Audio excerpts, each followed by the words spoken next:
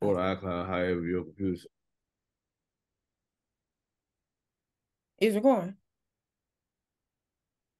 Yes, yep. Yeah, it's recording. All right, y'all. Welcome back. This is it's been a long, long time coming. But if I'm gonna start off by saying if y'all haven't tapped in already, even though we have not been recording, we have been dropping content every week this summer. So please go tap in on the page. We'll drop the link below. Plenty of content. Just stuff that we've been doing throughout the summer, our different trips and just different stuff we've been getting into. So go tap in. But this the first one back that we kicking off for the new school year. So it's gonna be a good one. We're gonna tap in, do a check in and go from there. So what's up? Man, what's up? What's up, man? Hey, man, quick. Hey, look, quiz in the building. You know. Man. You know? well, well, yeah. Welcome back. It's Aaron. I'm glad to see y'all again. New school year underway. I know I start school this week, so what's up? Yeah, I start classes this week too, man. We all wrapping up. Yeah, it's by that time. So, shoot, what everybody had going on this summer, it's been a lot going on. It's been a whole lot going A on lot, this. a lot going on. Just okay, just share a highlight then, just to get the people, because like I said, we do have a lot of content of just what we've been doing throughout the summer. So we can always catch up on that. But just a highlight, you know what I'm saying, as we go into the semester, like what's been a highlight this summer for y'all? I'm gonna let you go there. Okay, well, I guess I start off when my shirt says CGB. Well, we went to the look at the Consolidated Grain Barge Company in Louisiana. We toured their facilities, the actual like railroad and actual bar systems that they load and unload and import and export grains domestically and internationally. That was cool. And the other day we actually got to sit with people who work as merchandisers and also trade as traders, commodities traders, and just picking their brain through a whole time with 2 3 days. So, but it was a great experience. I think that was the highlight of my summer. As far as I haven't really went anywhere besides that this summer. But yeah, that was probably the biggest thing I done did this summer. Big boy for me was that internship at UGA. Intern this summer at the University of Georgia within the College of Agriculture and Environmental Sciences and the food sciences and technology department. So that was cool.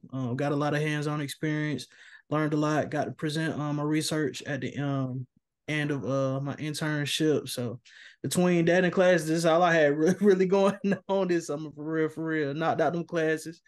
So looking forward to the last year. Yeah, and for me, I would say same thing. I enjoyed the going down to Louisiana to visit CGB, excuse me. But I think another highlight for me was my family reunion this summer. Not just because I got to spend time with my family though, but this was the biggest one that we've had. We had four families that were part of the reunion, and five of my cousins really coordinated. So we had about 300 people show up. And the reason why it was a highlight for me is because it was people that came down, to the country that ain't never been to the farm. You know what I'm saying? Since, I mean, decades and decades of people that just have not visited the farm. So to have people from Detroit, from New York, from, just from the North period, that hadn't been Ohio, that hadn't been down to the farm uh maybe one time when they was a kid, and now they in their 60s and 70s, you know what I'm saying? So for them to come down and be able to fish and be able to, we did the hayride, and for people just to see what the farm looks like and see the farm being worked, and things being done on it's a beautiful property, was a highlight for me to be a part of that process of even coordinating that. And so that was a highlight for me this summer, was my folks coming down. I guess it's not ad, but I'm glad you brought that up. I think I'm just now getting back from a family reunion, so pretty much the same thing. It was probably is my most favorite family reunion I've been to so far. My people they put together very nicely. Probably it was the largest one I have attended on this side of the family. Very hot, very hot, very hot, but it was a lot of good times. Especially since being in school, I didn't missed out on a lot of people growing up and seeing them now as adults, and now we reconnecting because we're starting to take over that. Well, we'll be taking over the torch. You know what I'm saying? One day soon. So trying to build that bond with me, my family. It was a great experience for me. That's all. That is. Yeah. I did want to kind of talk about sowing seeds. This you know what I'm saying, for the time that we do have. And honestly too, I thought about that. One service this morning was about sowing seeds, but the other part of it too is a lot of stuff that happened. This I know for me was a lot of stuff that transpired happened because I sowed some seeds. You know what I'm saying? And it may have not come at the time that I really wanted it to, but it came, you know what I'm saying, at the time that it was supposed to. And so I know one that we was holding off on was this fellowship that we had applied to, myself and Aaron, and we end up getting accepted into the fellowship. But that's something we had talked about the beginning of last year, last school year. And Aaron, he brought it to me. It's like, shoot, I went to this conference. They got this Jedi, fellowship, and we had talked about it, and really, exchange information and really worked on what that could be. And so I just wanted to open it up, you know what I'm saying, just trying to talk about the value of being able to sow them seeds and not rush what that process looks like as them seeds are growing, you know what I'm saying? So yeah, that's where my head is going into the semester, really talking about what it means to sow them seeds. Yeah, I can feel that. I can feel that. I can honestly say. What you say, Aaron? No, go ahead. I'm gonna get in after you. I said, man, everything that I experienced this summer, I can honestly say was from sowing seeds. Like everything that I experienced, I left out one part. Manners, we had as a national officer, we had a summer business meeting up in DC. So we were up in DC for the week, going to the USDA, going to NASDA, different things, Farm Bureau and stuff like that, meeting with different people and networking with different people and talking to people about what we had going on in Manners and how pretty much they're trying to expand and what they see to come for Manners. But I want to experience that, the internship, my good grades, if it hadn't been for like sowing seeds prior to this summer. Like a lot of the stuff that I experienced this summer was from stuff that I had already put in the work, but then I was getting a chance to reap the harvest, you know what I'm saying, of putting in that work. So really, really looking forward to this last year at State. Looking forward to the last year at State. Pretty much rounding off everything. And I'm looking forward to a lot of things this year, with it being the last year and just being able to, reap the benefits of those seeds that I sowed for real, for real. It's been a journey, but it's been one hell of an experience. I guess I'll jump in because I was thinking about as far as like what Vicky you said as far as the conversation we had once we found out about the fellowship, even though it was almost like the application process of applying for school almost, not as strenuous, but it was still a lengthy process and actually speaking it into existence, applying, meeting different people who've been able to help us along the way. And now we're going to an orientation very soon. So I think that's very, very. I think that was probably one thing that stuck to me as far like sowing seeds. And I think on the academic side, I was able to read some comments for my research that I'm working on now that I didn't get to check this weekend, but I checked before we got on the Zoom. And I was saying like, dang, I'm thinking one way as far as like how to build the research up, but I'm getting help from my major professor. Like, hey, think about it like this, and how would you build on from each step? I'm like, I'm like, dang, that's not really what I want to do. But now I'm starting to open up my mind and say, okay, cool. If I'm able to do this, where could this land me now if I'm, you know what I'm saying, each day, putting in the time, each week, putting in the time, where could this land me a year from now when we do defend our research at the end of next year? So I just, you know what I'm saying, one of my favorite prayers is take me past my first imagination. And I don't think that comes into play unless you start sowing seeds as far as personal or professional goals for yourself. Mm-hmm. And something too that kind of popped up too was understanding that not allowing what I'm trying to say, not allowing the fear or the worry to choke out the seeds that you're trying to grow. Like, it made me think about weeds, you know what I'm saying? And as much as you worry, you know what I'm saying, it's like weeds, it just continues to grow and grow and grow, and it chokes your plants out.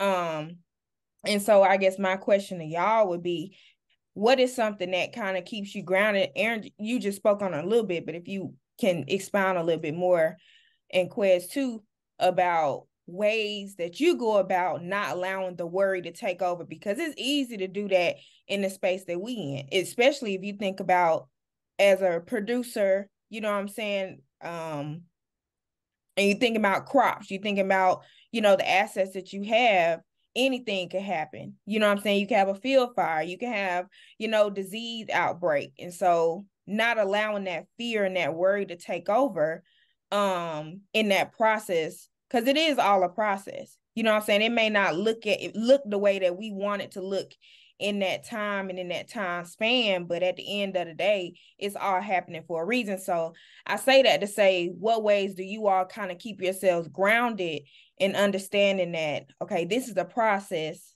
I done sowed the seed. Now I gotta be faithful in what it is that is happening right now, not worrying about what could it transpire. I think with me, That was start by loaded. That was loaded, but yeah, no, yeah, I peep, but yeah, but with me, I think with me, I work best when I have I set hard deadlines or creating hard deadlines for myself, whatever it may be, and also getting this.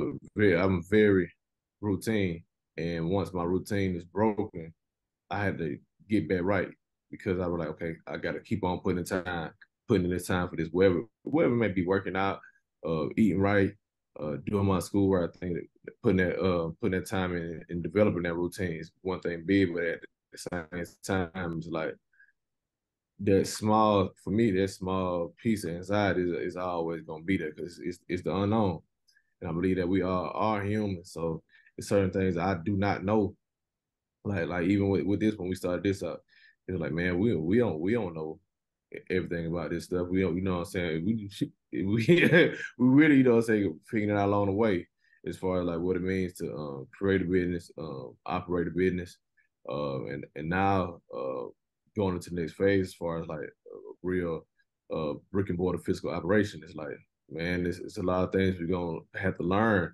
and it's sometimes it is scary. But I just had that feeling in my gut, and especially like this weekend, just riding past farms and just being out, seeing the different lakes and seeing people fish, things like that. I'm like, man, it's just something in my gut saying like, if I just keep on trusting in God, it's going to happen. But I still have to do my part in all this, as far as my schoolwork, uh, develop myself as a better man. It's a lot that goes into it. So, but yeah, it's not easy, but there's this small level of fear. I don't even want to call it fear, but just the unknown is always there. But I think that's where you got to get grounded in that faith. I think meditation has been a great thing in my life, and like our boy Mike, getting that personal development in each and every day, and not even just one time. Like sometimes you might have to just break away and get that time to yourself. Like I know me, like, okay, I got to break away. Give me a prayer, and might got put me a sermon up on YouTube. So things like that, and it doesn't even have to be long for me. But throughout the day, just saying the name so powerful, the one who created all. I think that's one who alleviates a lot of that I guess what you use anxiety. For me, Straight up, keeping God first, number one. Keeping God first, number one. And I know this summer has been very, very challenging for me. So just digging in that bag and like really, really saying, okay, is this what you really want? Like taking that time to meditate on what you pray for and what you're giving, and being a good steward of what you're giving is big. But not only that, I hate people saying this, but like people always say like you gotta enjoy the process and you gotta endure the process. I hate people say, I hate to hear that, but that's real though. That's real though. That's real. You really got to take the time to really, really enjoy the process, learn everything you can from the process, and really, really endure and go through it. Because man, sometimes we take time away from the process, looking at what's next, or looking at what you done did wrong, or looking at what you could be doing right, instead of actually doing what you need to be doing at that moment.